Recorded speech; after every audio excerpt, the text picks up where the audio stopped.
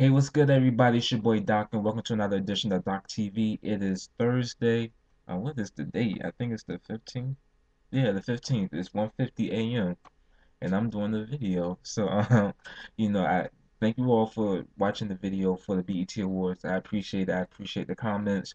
Also to the new subscribers, thank you for the new people that's following me on Twitter because of the videos. I thank you for all the people that's going back looking at the old videos. I saw some new comments for that Muslim rant video from back in the day.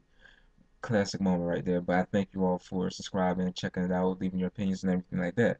So, tonight though, um, or this morning, whatever you want to call it, I'm going to be talking about, a few stuff that just came to my mind. I just got off the phone with some friends, and you know how we do when we talk, which is also the inspiration behind FNL radio. So if you ever hear me talking reckless on the radio and everything, that's because it's basically conversations from my friends, and I'm the one that's like fishing it out to the public, so you get to hear my opinion, if that makes sense. So, it is what it is. But first thing though, the Hills.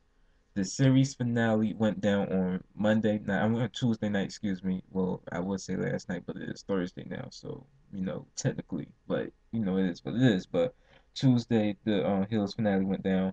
But all weekend they showed like every Hills episode ever from the past 4 years, the past 6 seasons. They showed it all, and excuse me, sorry, but nah, but the Hills finale though was very great. It was everything leading up to it though, just reliving all those moments, 'cause I'm not going to front. I was one of those people that watched Laguna Beach and then watched the Hills, and I watched the city too. There's nothing wrong with that. Say what you want, but it ain't nothing wrong with it. Good drama is good drama, and good television is good television. So it is what it is. But the Hills finale though, the ending was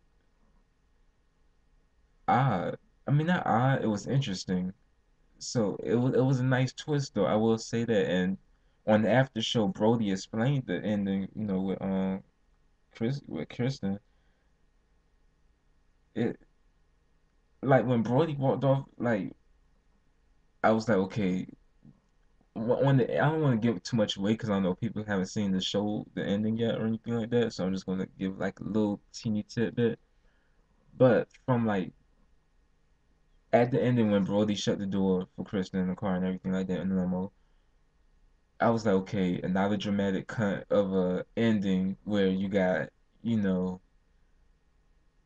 just that dramatic ending, and then it just fade off in the hills, and you know, the credits start rolling for next week's show. But that won't happen anymore because you know why the show has ended. Um, and then when they go back to showing Brody again, like you see the Hollywood sign, but you see the Hollywood sign moving, and it was a backdrop. And then you see the sound stage and everything. Then I'm like, yo, that was very interesting. So it was a nice playoff for the fact that people always said the show was fake, it wasn't real, all that. I always looked at it as a real, I always looked at it as a drama with real people. Cause of course they're real people, but it's a real life drama. But even though sometimes it's a little scripted, it is what it is. But another thing too, though, like of course Heidi and Spencer weren't there, because Spencer don't let Heidi look at the internet or look at TV, and I I know she got that plastic surgery because Spencer beat her ass, basically. Like, come on, like the last couple of seasons, you can see that clearly that Spencer's crazy as hell. Now he got Heidi on the crazy juice, and he beat her ass, and I'm hey, that's their relationship though. That's how they like to do. That's how they like to do. But so that was it. And then after show, Lauren Conrad came back. It was good to see Lauren and everything. She was the first to do it and stuff like that. So it was good, but bittersweet at the same time because like, oh, the show is ending now. There's no more hills, and but it was a good finale though. So clap bravo to MTV for that, and to the producers and everything. Like y'all really did a great job with the show. So there you go.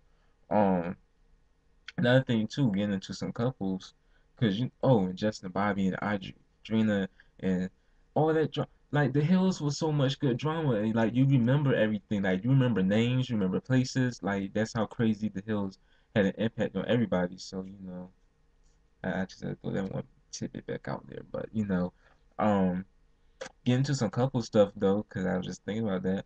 Um, is um Kate Gosselin dating DJ what's his name? DJ Keemstar.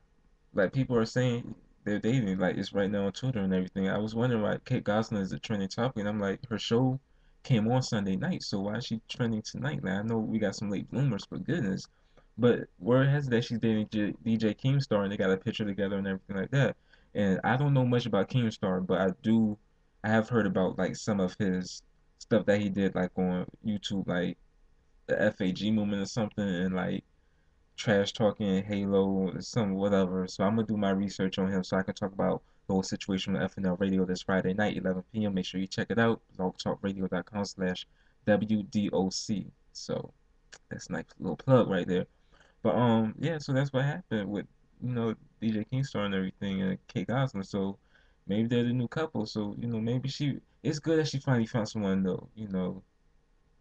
Is he a right choice? We shall see. But we seen John Gosling and his choices of slurs, so it is what it is. That's the good moment right there. But next though, a couple that sadly broken up, which is Christina Milian and the Dream. Now, I got the nice little history on the docu. I'm just gonna read it because I don't even feel like going off the top right now about this whole situation. Like their whole relationship started as a small rumor like last year. Then they were seen together on the set of the video for Rockin' That Thing. And then like you see pictures of them on the beach and stuff. They're going out, lunch, all this good stuff. She even came on One Assistant Park like when he was promoting his album, and like all of a sudden like they're this quiet couple. And then now they're engaged. Then she's pregnant. Then they get married in Vegas. Then they get married in this ceremony in Rome in December. A few months later, the baby is born. Now they're divorced, and well, she filed. Well, somebody filed for divorce. We don't know who it was. Somebody filed for it though, and I can imagine it was Christina because the doc report was down for a little bit this weekend because like the server had to upgrade or whatever. So, but I get these pictures when he emailed me these pictures of the Dream and his assistant. Now, this is the same assistant that he had to go back a couple of weeks ago when promoting the album Love King, which is in stores right now. He was like, that's just my assistant, and what's wrong with guys having, being friends with females and everything like that. And get this too, if you go to the doc report, you can check it out. The chick was cool with Christina Milian, like they even got the picture together. But back to the picture though that I got emailed this weekend. I'm looking and I'm like, oh, okay, I see the Dream hooked up with somebody, but that's not Christina. Like Christina's not that light. Like Christina got tan to her. So I'm like, who is this pale chick right here with the black hair? And I'm like, yo, that's not Christina. Like, what's going on? Like, I guess it's good that we finally get to see the Dream without his cap and everything. But I'm like, yo, that's scandalous for real because yo, y'all y'all know for sure. I talked about that relationship like hell on the doc report when it first happened, but then I finally warmed up to it because I'm like, yo, maybe it's genuine love right here. I mean, she is pregnant now, so she took that extra step. So, maybe something genuine right there. But they're broken up, and here's a quote from the Dream's rep. Terrence the Dream Nash is saddened to announce that his marriage to Christina Milian was unsuccessful, and they actually got separated like late December. So I'm like, yo, well, y'all renewed your vows in Rome in this big lavish ceremony and stuff, but how? So what was the purpose for that? Like, I'm gonna talk about it more in another video and everything like that, and I'm gonna talk about it on FNL Radio this weekend. But the Dream made that statement sound like his album was unsuccessful because we know his album is unsuccessful right now, Love King, because it flopped. But like he's treating his relationship like you know, like a like an album release that failed. So now I'm talking about that more in another video and everything. This is just a warm up, so y'all stay tuned. But I'm gonna check y'all later and all that good stuff. Thank y'all for tuning in. I got another video for y'all coming soon. So peace.